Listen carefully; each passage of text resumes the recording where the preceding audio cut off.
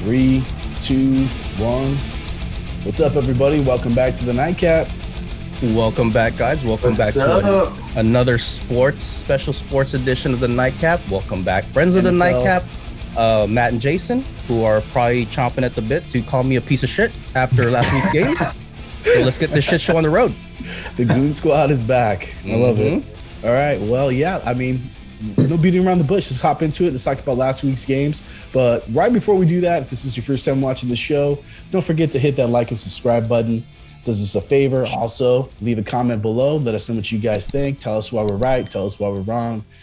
All of it. All the feedback is good feedback as far as we're concerned. And but let's go ahead and hop into the recap from last week, which was very rough, by the way, in terms of our predictions. But can't call them all the time. You guys come to us for hot takes, right? All right. So Bengals at Titans, Bengals 19, Titans 16. I think we all got that one wrong, right? 49ers at Packers. Yeah. That was split. Me and Al both took the Packers. Jason and Matt both took the Niners, and a very close game. And we'll get into that in just a second there. But it's nice to see the Niners moving on. Rams at Bucks. That was also another split. Me and Al took the Rams, and Jason and Matt took the Bucks. Another close game. A lot of great games, honestly, last weekend. And then, of course, we were blessed at the Bills. Great. Shootout galore. Again, I think we all took the Bills on that one. It was a great game, close game, went to overtime. But of course, the Chiefs ended up topping them 42-36. So, I mean, talking now just total records right now so far for our predictions. Nothing to write home about. Al's coming in at 4-6. I'm coming in at 500 at 5-5, and both Matt and Jason are at 6-4. So last week was pretty rough on all of our records there, guys. But which game surprised you guys the most? I'll kick it over to you first. Which one stood out to you the most of all these games? Surprisingly, the one that surprised me the most was Bengals versus the Titans, because I honestly thought the Titans would come out with a little bit more fire than that. But unfortunately, Tannehill reverted back to Miami Tannehill and blew the game. Like, they should have left them on the field. They should cut him right on the field, like right after the game. So that's what surprised me the most, just because the Bengals are so inexperienced in the playoffs. 31 years to win the first playoff game, and then the week after they win it again. So that's what surprised me the most. I honestly thought the Titans would go on.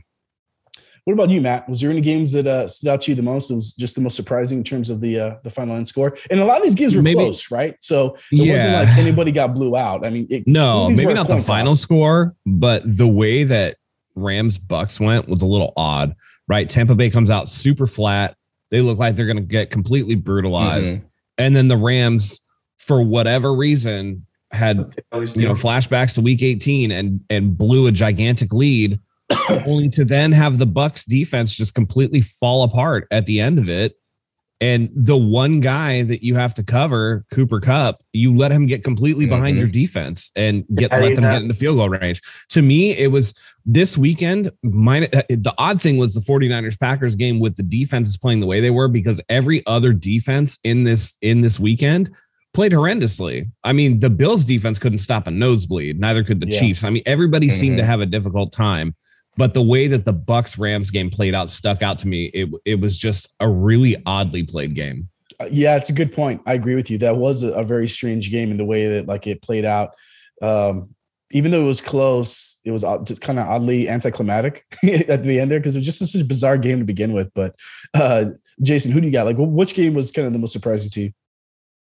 Well, I mean, I obviously have two. I think we all picked the Titans to win the game. We thought, maybe they could run the ball and they could do what they had to do. But Tannehill was so bad. I mean, he threw how many interceptions? 3? I mean, he was 3 or 4. I don't even know. Yeah, it was 3. And they sacked Burrow 9 times and still could not win that game. He was so bad that he killed it. I mean, because they even had, I thought Deonta Foreman did a hell of a job coming in, because you knew that Derrick Henry wasn't going to be fully ready, like to take the full workload. And I said that before as my prediction, that I think, Derrick Henry is going to get more around 20 touches. It's exactly what he got. So, Foreman had to step up, and he did. And he's almost the same type of player. He's a big guy. He's a big back. and he did a good job. But, when you got your quarterback turning it over that many times, and I thought the Bengals defense did a pretty damn good job. They've been good in this playoffs. So if you look at what they've done so far, their defense has been pretty solid. But, I texted everybody that morning and I said the same thing. I'm like, I know I picked the Titans, but for some reason I have a gut feeling that they're just not going to have enough, because Henry is his first game back. It's not the regular Henry that they dominated with all year long. So that was a big thing for me. The second one was obviously the Bills and the Chiefs game. It was the shootout that we could absolutely pray for. That's what we were saying. We're like, we want it to be a shootout. It'd be so fun to watch. And that's exactly, but really it all happened in the last 2 minutes of the game and overtime. So it was an insane game. In that last 2 minutes, you just saw the offenses do anything that they wanted to do at any time. And the biggest thing for me that upset me was when the Bills scored and there was 13 seconds left. Why don't you squib kick it there? Why kick it into the end zone? Why let them have 13 seconds and 3 timeouts to try to come down the field and score? If you squib kick the ball down the middle, one of these other guys, not the regular return man, has to get it. He has to come out and run it. It's already going to waste time. And they're going to go into that lateral bullshit and they're going to lose the game. The game's over. If you squib kick it, it's over. So the Bills special team coach, in my opinion, should be fired. He just blew the damn game because they did everything that they had to do to win that game. That was an insane game. There's no reason that game should have gone to overtime. That's the biggest take that I have out of that game is, why do you not squib kick it down the middle? Why kick it into the end zone and waste 0 time? That to me makes no sense. If you guys want to chime in on that, please do. I mean, I get your point, but we definitely cannot let the defensive coordinator off the hook, man. They completely folded. Both teams for sure. But with 13 seconds left, you know exactly what you have to do. And both teams, again, like you said, the last 2 minutes, 25 points in the last minute 57 of regulation. It was insane. Both teams went into soft prevent zone defense mode. The Bills should have came out and ran the exact defense they'd been running the entire, first 3 quarters that helped keep the Chiefs in check. And they just didn't do it. I mean, there's videos out about how Travis Kelce just pretty much called his shot, and said, this is what I'm going to do. And if you're playing man-up defense on Kelce, he's not going to be able to do exactly what he did. He played against a soft zone, knew exactly what they were doing with outside leverage. And he's like, I'm not going to cut this in. I'm going to run up the seam. They're leaving it open. It was just a failure on both defenses. I know a lot of people are mad at the overtime rule because, Buffalo didn't get the ball. But, I mean, if your defense can stop somebody, that's not a problem. So, I mean, if you can't stop anybody, that's your fault. I mean, look, it's a team sport. Going into that overtime rule. Yeah. Going into that overtime rule, since it got implemented, the new rules got implemented in 2010. Out of the 11 playoff games that went to overtime, 10 of the teams that won the coin toss won the game. That's not a very good ratio, guys. So I'm sure the NFL has smarter people than me to think of maybe changing the overtime rules, tweaking it a little bit just to make it a little bit more even. I mean, if it was the old overtime rules, I bet you'd be 11 out of 11. You know Absolutely. what I mean? It was definitely the old overtime rules because you need a touchdown now. Before it was just a field goal. First score it was wins. definitely an improvement, but maybe they just too. need to look at giving them that full 10 minutes, no matter who scores. And you have to just run the course of that 10 minutes. They won't do that because it's too hard on the football players. You already played a full game, and now you're asking them to go another full 10 minutes is a little bit much. I mean, it could still happen even with the existing rules, right? I mean, there's nothing to keep it from going. For sure. Yeah. But in the playoffs, it's not even 10 minutes. It's 15. Oh, is it really? I didn't realize it's a full 15, yeah. All right, well, let's move on into these upcoming games here, guys. Let's do it. We're up to the championship level here now. Bengals at Chiefs. Let's kick it off. Al, what are you thinking, man? This is a tough game to call just because I hate both teams. The Chiefs for obvious reasons, but also the Bengals because they had to cheat to knock off the Raiders. But I'm just going to go back to their Week 17 game, and that which was also a shootout, and also just last week's Chiefs game with no defense. I'm just going to have to roll with the Bengals on this one, just because, man, I hate on them just because of what they did to the Raiders, but they're saying this throughout this whole playoffs is why not us? And now that I'm seeing it, why not them? They have a great connection between Joe Shiesty, Joe Burr, and Chase. They got Joe Mixon. I mean, they got a great defense during the playoffs, so why not them? I'm going to pick them over the Chiefs because, like I said before, fuck the Chiefs. All right. The man's a philosopher. Matt, what do you got, man? What do you got in this game? My head says I should pick the Chiefs, but I'm tired of seeing the Chiefs win, and I still maintain that it's really difficult to make 3 straight Super Bowls. Tyrann Mathieu is going to be a game time decision, and he's really important to that defense. If he doesn't suit up, it becomes, to me, a no-brainer that it would be the Bengals, but that Patrick Mahomes factor is a big one. I just think Joe Burrow is a cool cat, and I like watching him play football, and I've liked the story of the Cincinnati Bengals. So for me, my head says Chiefs, but I'm going with my heart, and I'm going to pick the Bengals in the upset special. Got to go with the heart. I'm going to say the game is high scoring. I think it's going to be like 35-33. Most definitely. All right, Jason, who do you got in this one? This one's tough because when I look at everything that I've seen from the Chiefs, their defense is not up to par. Like, they're not up to par.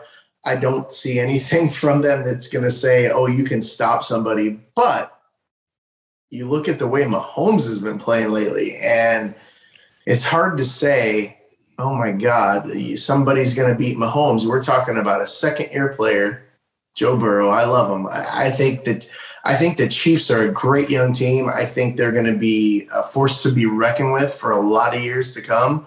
You look at that talent that they have now with now that they got Jamar Chase.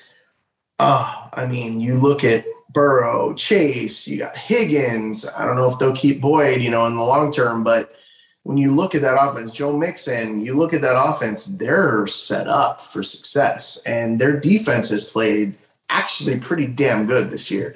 You look so far in the playoffs, and they've done a good job on defense. And the only gauge we really have for this matchup is week 17. And in that one, really Burrow and Chase played a perfect game. They played a perfect game and they won by 3. So with that being said, as much as I would love to see the Bengals win, I don't want to see the Chiefs again for a 3rd straight year. I don't know if they're going to have enough. I don't know if that connection, they have to be perfect. They have to be perfect to beat the Chiefs. So are they going to be able to do that? In that game, it was in Cincinnati. Now we're talking about you got to go into Arrowhead and you got to win that game, and you got to be perfect in order to win it. That's really what it's going to take because you got Mahomes on the other side. So I don't think it's going to happen. I love it. I would love to see the Bengals. I would love to see the Bengals in the Super Bowl. I really would. But my heart and my gut says the Chiefs are going to be too much, especially at home, and they're going to win the game. I'm not going to give a score, but I think they'll win by anywhere from 4 to 7 points. Yeah, I'm very much with you on that one. I like what Matt said earlier about his, he wants to go with his heart over his gut. I want to go with my heart too. I want to go with the Bengals. Joe Burrow's been my guy all year. That was my fantasy quarterback, and this is a fun team. And I do not want to see the Chiefs again in the Super Bowl. But the intensity that we saw, last week we all thought the Bills were going to win and beat the Chiefs. Coming off that win off the Patriots, just the way that they dominated. But looking at last week, you just can't count Mahomes out. And him being at home, he just always seems to have just a little bit extra. He just always seems to have enough offense, right? No matter how many, as long as there's a second on the clock, there's enough time for him to get it done. No time. And I don't know that I trust the Bengals defense enough. I think it'll be a shootout again, but I think just with everything involved in them being at home, I think Kansas City has enough again to get by and return to the Super Bowl on that one. So I hope I'm wrong. If I'm wrong, I'll gladly take that. But yeah, I'm going to go with the Chiefs on this one here, as much as it pains me. But let's get to the next game. Deja vu all over again. Rams at 49ers. Al, you said you had a surprise for me. Who are you picking in this game, buddy? Look, I know where you guys are thinking. Here comes Al. Big ass hater. That doesn't sound like me. He's just gonna keep picking the Niners to lose until they eventually do. Well, guess what, guys? You're fucking right. I'm picking the Rams. All right. I'm picking the Rams, not just for my own hateful reasons. I'm picking it for the American people because nobody besides a small portion in liberal Mecca, Northern California wants to see the Niners in the Super Bowl. And nobody wants to see a boring ass Super Bowl. I get it. Defense wins championships. All right. But nobody wants to see that. They want to see Bills versus Chiefs back and forth, guns blazing. All right. This ain't the 80s. All right. This ain't the Bears. Do love the 80s though. So I'm picking the Rams. However, there's a lot of caveats here. Matt Stafford can't have a wonky game. He has to be on. So you want Matt Stafford not to be Matt Stafford? So Matt Stafford's going to all of a sudden be somebody he's not when he's under pressure. But the main thing though is Cooper Kupp has to be Triple Crown winner Cooper Kupp. They can't use decoy Cooper Kupp, pass blocking Cooper Kupp. He has to be the Cooper Kupp that got him to the dance. And also it's a big ask, but they got to at least limit the Niners defense from totally wrecking the game. So definitely a lot of big asks here. But like I said, I'm picking the Rams because America needs to heal, guys. And the last thing America needs is a boring ass stinking Super Bowl because I think that might break America. All right, Matt, what you got? Listen, I'm just going to address what Al said. He said only a select people in Northern California want the 49ers to win. I don't know. Better ask LA when they said they don't want to allow Niners fans to buy tickets to their stadium again. Because we all know that it's Levi South. Yeah, there's a lot of bandwagons, I get it. Dude, when the Rams and Raiders left town, the 49ers filled the void and 49ers fans travel better than almost any team in the National Football League. That being said, this is the Raiders don't even fill their own stadium, bud. Raiders. You know what?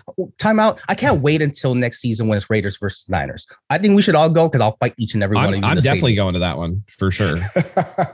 That would end badly for you, Al. That's all I'm going to say. I will fist the cups, all you guys. I promise, folks at home, if that happens, I will get it on. We'll get it recorded. Please. This is another game. Ladders and tables. You todo, all right? Yeah, absolutely. This is another game where it's a head versus heart thing, right? I know it's exceedingly hard to ask a team to beat another team 3 times in a season and twice in their building. It's a very rare occurrence. Season sweep 3 times has happened 21 times, only 4 on the road. This would be number 5 if it happens. But we got to be frank. Jimmy Garoppolo has been playing like shit. Absolutely. He played like shit in the first half last week. I don't care what anybody says. I know there were a couple of drops, but he was 3 for 9 for 43 yards. And he had a horrendous pick because he's apparently fucking allergic to throwing the ball away. He should have lived to play another down on that play rather than forcing it because he does not have the arm strength to do it. He took 3 sacks. He looked terrible. And it wasn't until the Packers defense was on their heels when it started snowing and conditions got worse that Jimmy Garoppolo was able to move the ball. He has 6 picks in his last 4 starts. His career playoffs, he's 4-1, sure, but he has 2 touchdowns, 5 interceptions, and a career quarterback rating of 70.4. That being said, these Rams are, again, Charmin soft. They allowed the Bucs back into the game last week. Jimmy W. Okay. Jimmy W. Matt's famous line. You have 45-year-old wonder Andrew Whitworth is probably going to start for them at left tackle. But we all know Nick Bosa is going to work him up and down. Defense, the 49ers are going to get their 5 sacks for their 3rd straight playoff game, and they're going to disrupt. And the one thing that they have to do is limit Cooper Kupp. And here's the thing. As much as I hate Jimmy Garoppolo, he's due. He's due for a good game. He's going to look more like Jimmy Garoppolo when they blew him out 31-10. My head says it's really, really hard, but I cannot pick the Rams. I cannot pick another team in my own division. Okay. 49ers are going to win this one again. The faithful are going to show out to SoFi Stadium again. And it's going to be another road game for the Rams where they lose. So I'm picking 49ers 27, Rams 21. All right. Jason, what do you got? Don't let us down. Well, I mean, come on. The 49ers have beat the shit out of the Rams in 6 straight appearances. 6 straight. Even last year, when we had 6 wins on the entire year, the entire team was injured, beat the Rams twice. A part of me inside my gut says, hey, you know what? The 49ers have owned them so bad. The Rams are probably due, right? You think that. So you can always say that, right? Oh my God. Go with your gut. The Rams should be due, but they're not. You know why? Because they don't match up. They don't. They can't not stop the goddamn run. And that's their issue. You watch that game. They were up 17-0. They were dominating that game. And then what happened in the second half? 49ers started running the football all over them, and they couldn't do anything about it. So that's the biggest problem there. And you know what? Let's go back to this Packers game. We didn't talk enough about this, so I have really got to chime in about this. Your boy Al over here ran his mouth about the unvaxxed Messiah. So he's going to win big. He's going to go ape. What happened? What did he do? Did nothing. He had his first drive. First drive, they came down the field. I'll be honest. I was sitting there watching the game, and I was like, damn, we're screwed. Like, we're screwed, because I just watched them run the ball down they just came down the field and scored like nothing. Then, all of a sudden, 49ers defense just started shutting it down. They were in his face on every single play. Vintage 49ers defense, just like they own the goddamn Packers for their whole goddamn life. Every single time the Packers play the 49ers in the playoffs, what happens? The 49ers whip their fucking ass. It doesn't matter. It doesn't matter. And the guarantee. Al's getting me fired up right now, Al. Run the football. You listening to this? Are you listening to this? You run the football and you get in Aaron Rodgers' face. If you're in Aaron Rodgers' face, he sucks. He can't get the job done in the playoffs. He never has, and he never will. So that's the first thing.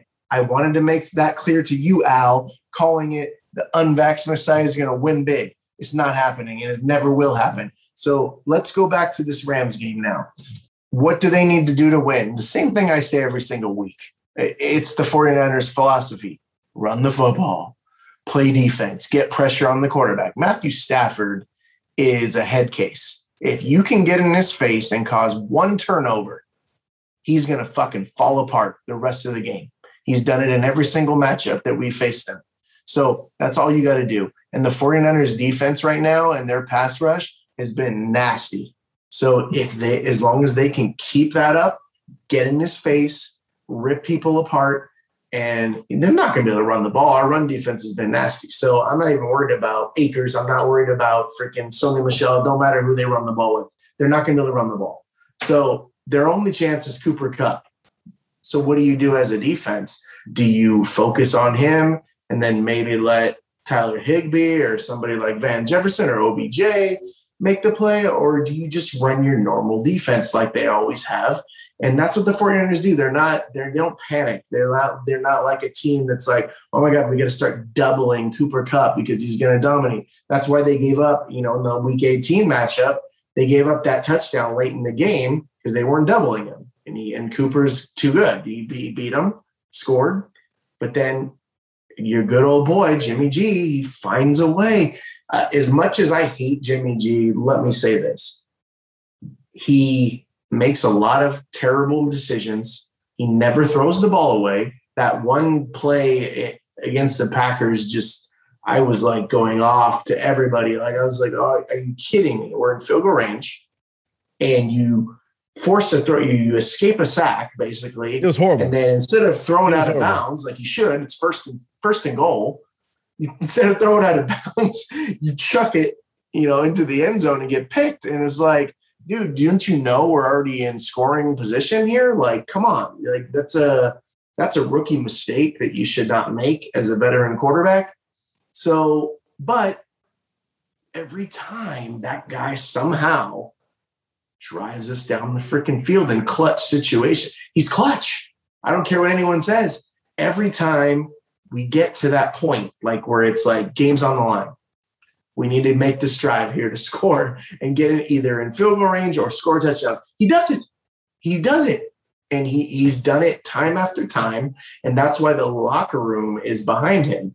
So, I mean, when we look at like the future and where the 49ers is going to go at quarterback, I still think they're going to move on. I think they're going to trade him. But the locker room has him. Like, if the 49ers make the Super Bowl, like, what is that going to say if they go and trade their quarterback? If they're in the Super Bowl for the second consecutive year that Jimmy's been healthy. what does that say if you go and trade him after that? Because this is really the second straight year that we're here in the NFC Championship game with Jimmy G. Well, in defense of that, Jimmy being healthy is a legitimate concern and a legitimate issue in itself. Well, so they took the shoulder off the injury designation, by the way. Right now. Look, everyone knows who I'm picking. I'm riding with the Niners on this one. Of course. All right. They own the Rams, but I actually want to hear from Al, give him a chance to retort. Al, I'm conceding my time over to you. What do you got here after you just got lambasted right now? Well, I already said that I'm picking the Rams here, guys. So I have to be the voice of reason, because it can't just be one big Niner circle jerk in here. You know what I'm saying? So I have to be the voice of reason and picking the Rams just because I feel like Cooper Kupp has just been being used as a decoy the past few games, and he's due to have another monster game, which I believe he will have this week. I think he can have a monster game, and the Rams will have a monster.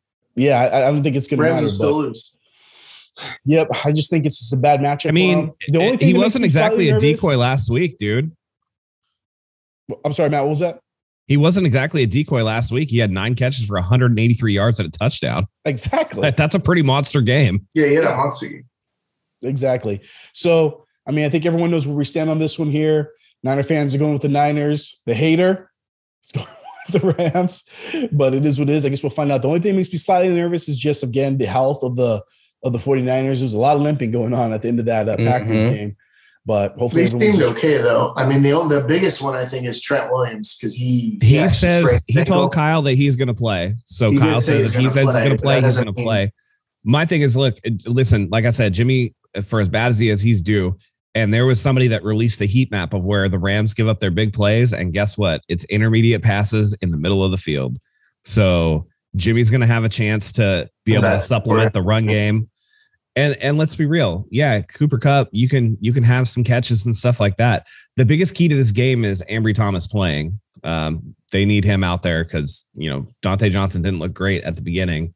And then when he got hurt, Josh Norman had to come in, and they immediately picked on him. And if Aaron Rodgers throws a better ball, it might not be the best. But he didn't give up any passes. He very well could have, though, because Adams had him beat. It was bad commitment. Yeah, that one pass that he did defend, it was ugly, and he was grabby as all hell, like he normally is. So we don't want to. So I worry about that. But again, the Rams, their defense, Jalen Ramsey's a monster. Like, he's great. Aaron Donald is usually great, but for whatever reason, Daniel Brunskill just eats his lunch for the Daniel Brunskill who can't block anybody else. That is weird. That's like a phenomenon, right? Aaron Donald. It's really weird. I don't understand. It is weird. But listen, you got the number 3 defense going against, the Rams, who again, Kelly Stafford had to wear the nuts for Matt after the game and said, hey, this was like a 49ers home game. He couldn't hear the plays. It's going to be much of the same. Vivid Seats is estimating that 70% of secondary sales are going to 49ers fans. So it's going to be another sea of red. It's going to be a difficult game for Matthew Stafford to hear. It's going to be, it very well could be a Rams win. I'm in my head. I'm like, okay, 3 straight times is a lot to ask. That's tough. Yeah. But I have to go with my gut, and I would never pick another NFC West team, even if I thought the 49ers could be 1-16 going into the last week of the season against an undefeated team. And I'm picking the 49ers if the other team plays in the West. That's just how it is. So. And last time they won, they didn't have Trent Williams, right? They had Colton McKivitz, and he did just enough to help them get that. So, and I never even gave my pick. I was going off on Packers and all this stuff, but obviously you guys know I'm picking the 49ers, but I'm shocked. I mean, it's not a shock, but we're getting super low on time, guys. So I'm going to go ahead and wrap it up and do a couple of rapid fire questions before we call it for tonight. All right, guys. Aaron Rodgers, talk of the town all week. What's his future? Yes or no? We'll go down the line. Will Aaron Rodgers be a Packers next season? Al, what do you think? It wouldn't surprise me if he left, but wouldn't surprise me if he stayed, but I don't think he's staying. Okay, I'll take that as 50-50, maybe. I think Aaron Rodgers is going the route of Tom Brady. I think they both retire. Wow, really? Wouldn't surprise me either. Would not surprise me either. What about you, Gal? He's out. He's out. All right. Tom Brady, is he coming back or is he done? Al? Retired. Matt? Giselle is making him retire. Same thing. He's speaking like he's already made the decision to retire. Mm-hmm. It certainly sounds like he's checked out. What do you think, Gal? I think he comes back for one more season. Because I mean, if they have Chris Godwin and they have their normal team, I think they win the game. So I think he'll come back for one more and then he retires. Okay. All right. And then just in terms of the head coaching changes we've got going on here, Al, what's the latest on the Raiders head coach search? Oh man, I wish we could have a lot longer, but you guys spent 50 minutes trying to convince yourselves that the Niners were going to win. It's tough because the name that got traction during this whole week I was very disappointed at was Josh McDaniels. And apparently he got so hot that Josh McDaniels was literally calling assistants from all over the NFL to come make the team, to build his team around the Raiders. But I guess something happened where they put a screeching halt to that he's no longer the chosen one. Because so I was very disappointed in that. I still think Harbaugh is just using it as leverage for a better contract. However, the Michigan defensive coordinator just left today to go to the NFL, to the Baltimore Ravens with Jim's brother, John. So that's very interesting also. So who knows? That's just weird timing considering Josh McDaniels. They were almost going to hire him, plus Dave Ziegler was going to be the pick for the GM, which he's pretty much the de facto GM at the Patriots right now. So of course, if he got hired as GM there, he's going to bring over Josh McDaniels. So it looks like that was already getting in the works, but something happened today where they said it's no longer in the works. So, and then, it's just very weird, like timing. All right. Well, I would like to get into more of the changes and the moves around the league, but we're almost out of time here, so I'm going to wrap it up. But just for everyone watching, stay tuned, stick with us even after this championship weekend. I'm sure there's going to be more moves, more hires prior to the Super Bowl. A lot to talk about, and of course, we'll be giving our Super Bowl predictions too in a couple of weeks here. So that's all I got for tonight. Everyone, don't forget to hit the like and subscribe button before you leave. Leave a comment below. Let us know why we're right, why we're wrong, you guys' predictions. And until next time, everyone, have a nice evening. Cheers. Have a great night, guys. See you next time.